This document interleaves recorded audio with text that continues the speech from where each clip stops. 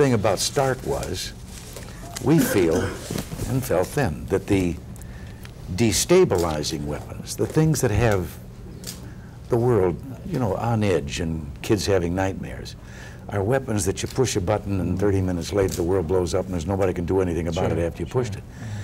What we said was, the whole subject is so complicated, let's start with that. But we told the Soviets, then we'll go to these others. But the conventional weapons that deliver those other missiles, the submarine and the airplane, they can be intercepted, but not turn back their missile after they've fired it.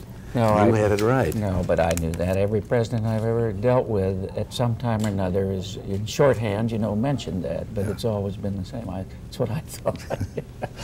Listen, you're very kind. See us. Thank you. I would like, if I could, just to dwell on one subject, which has kind of been the theme of this convention up till now, and that is, and you mentioned it when you arrived, about making the Republican Party America's party. And so many of the speakers have said, put out a hand to the Democrats, and you know, that are disaffected or looking for something else. And what I'd like to do is just talk a little about that. All right. What are you going to do with the Republican Party this time? Is there a chance for a major realignment in this country in this election? Well, actually, in a way, there is a realignment, except that people have retained their party allegiance. Now, I understand that. Having been a Democrat who changed, I can tell you how kind of traumatic it was the first time, well, not the first time I voted for a Republican, but when it actually came down to re-registering and saying, I am a member of another party, when you've spent your life in one. When was that? When was it? What prompted that in your life? Well, Hugh, actually, I talked myself into it. Here's what I mean about, and maybe this will partly answer your question, and then I'll give a better answer to it, too. When I voted in 1932 for Franklin Delano Roosevelt, I'm going to mention tonight in my remarks that the Democratic platform then pledged 25% cut in federal spending, and pledged the elimination of useless bureaus and departments. And Roosevelt, for whom I'd voted, campaigned, having been a governor, on returning authority to local levels of government and to the states and to the people, who he said had lost authority to the government, that it had unjustly seized this power. Now, I went on, I was a loyal Democrat, and I used to campaign and help. I was an activist and all this time, but at the same time, you know, I've often used the expression that when I was in Hollywood, that if you don't sing or dance, you wind up as an after-dinner speaker. So I was out on the mashed potato circuit. If I made a personal appearance, it was to make a speech. And I always did my own. And for a time, I talked about things like the industry, the motion picture industry. But more and more, I was talking about what I thought was unnecessary encroachment by government in that industry. And I realized as I went on that to be of interest to other audiences, I'd have to show where they had a stake in this too. And I began to talk more and more of how government had expanded and was infringing on liberties and interfering with private enterprise and so forth, until it finally grew to the point that one day I came home from a speaking tour and said to Nancy,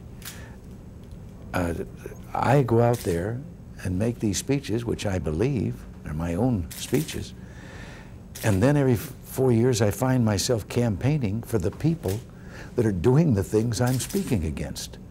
And I said, I'm on the wrong side. And in 1960 was when I was going to change, but, and I campaigned for the Republican ticket. But they asked me, as long as I was a Democrat, to stay a Democrat, because it would be helpful to show that I could be for them and still be a Democrat.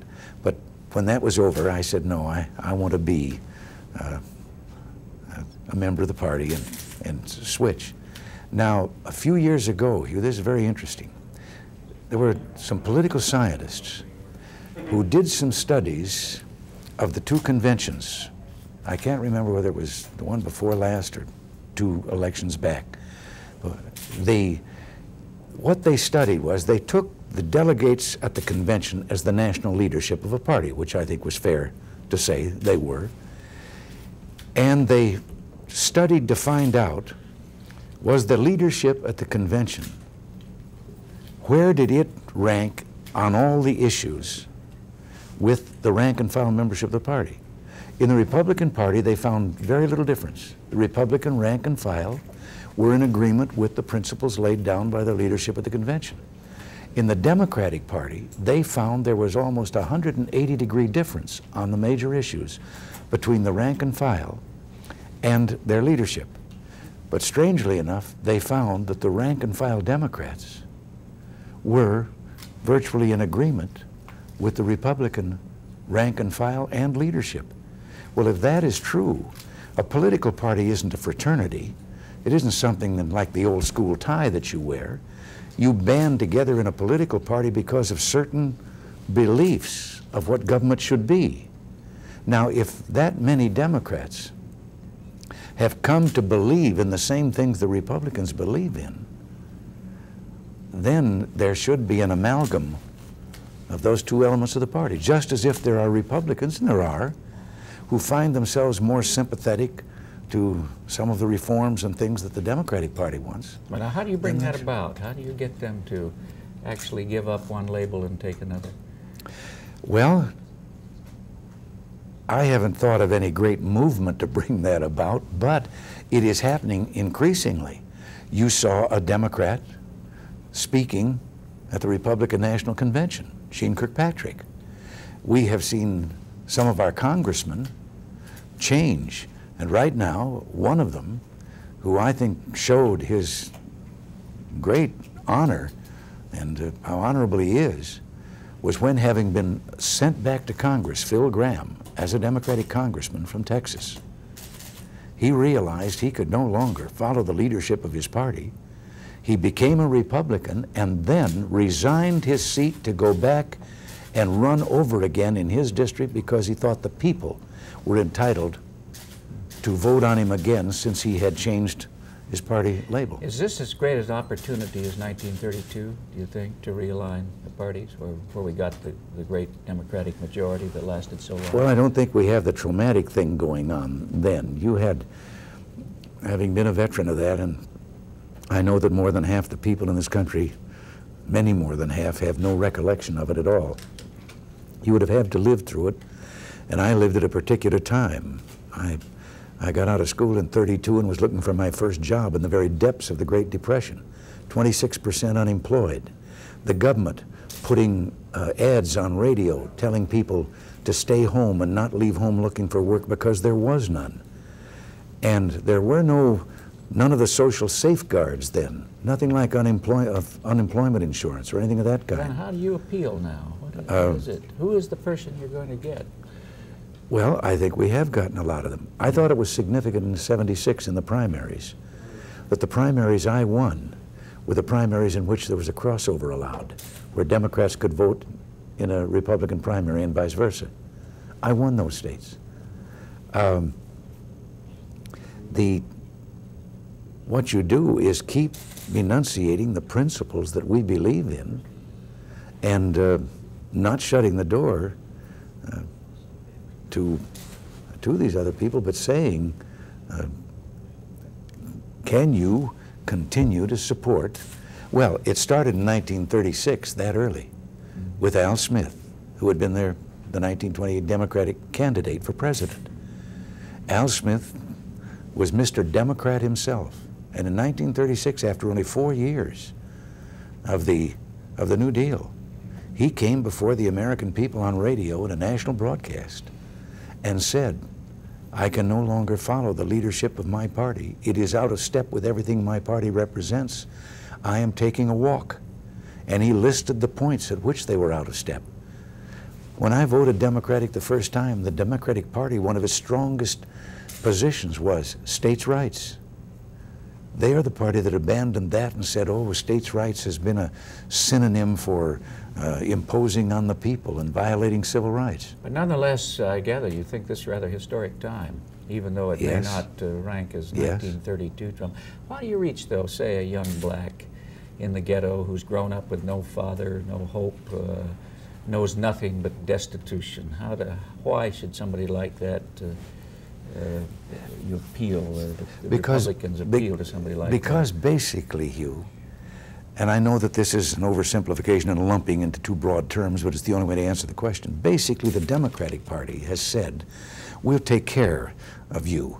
We'll see that you have food and shelter and so forth. But then, what is he? He's as beholden to that government institution as once upon a time they were beholden in slavery to the fellow that lived in the big house on the hill. Our party is saying to them, we want the kind of equality of opportunity, that there would be no barriers whatsoever between you and whatever you want to dream and want to try to be. The only barrier will be within yourself as to your own ability to achieve your dreams. And I think this is what they want. I heard an interview of one of our delegates, a young lady who was black, on the floor last night. And it was exciting and thrilling. The man was questioning her on television, was trying to get at, why are you here with the Republicans? What can they do?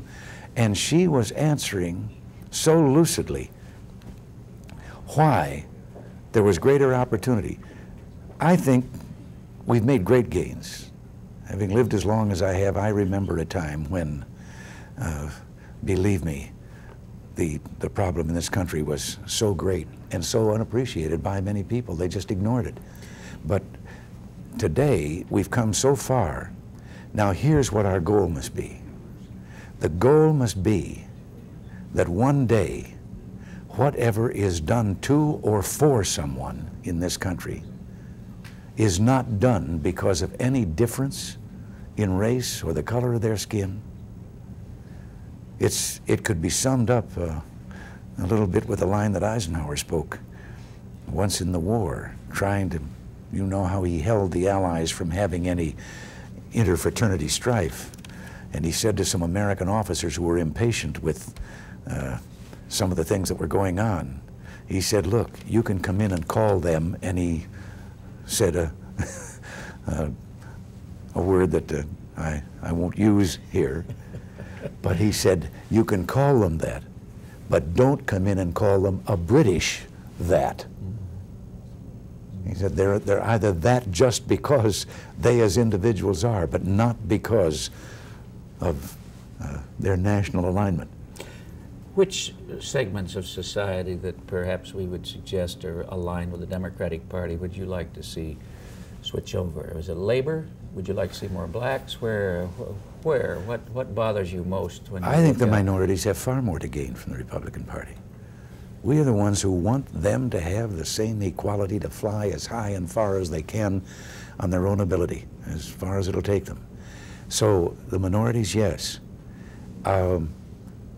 Labor, yes. And I have to say, in spite of the endorsement by the AFL-CIO, and I'm the only president who's ever served who is a lifetime member of an AFL-CIO union, but that endorsement has not reached down into the rank and file. And 1980, I got a great deal of blue-collar support, and I hope I'll get a great deal more here in '84.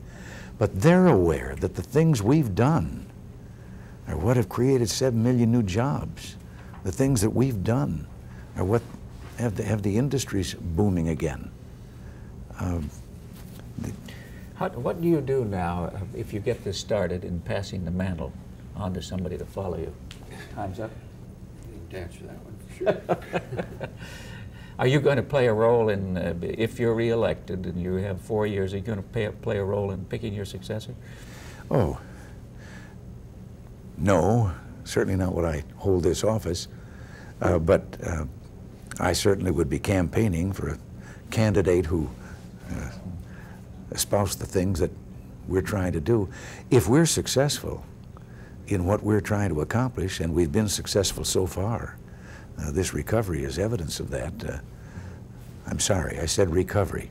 I've had economists tell me that I should be calling it an expansion. We're past the recovery stage. But if we are, then I think the pattern is set for the next election as well. I see. One last question here, Mr. President. You've been in show business, so you know kind of audience response. Your personal popularity is extremely high at this point. Why? You've gone through some rough times. You've had a lot of criticism. The Democrats took you apart, and yet you're right back up there. What do you attribute that? Hugh, I don't really know, unless maybe the people have a way of sensing that I like them. And I do. I don't know how anyone could be in this business and not like people.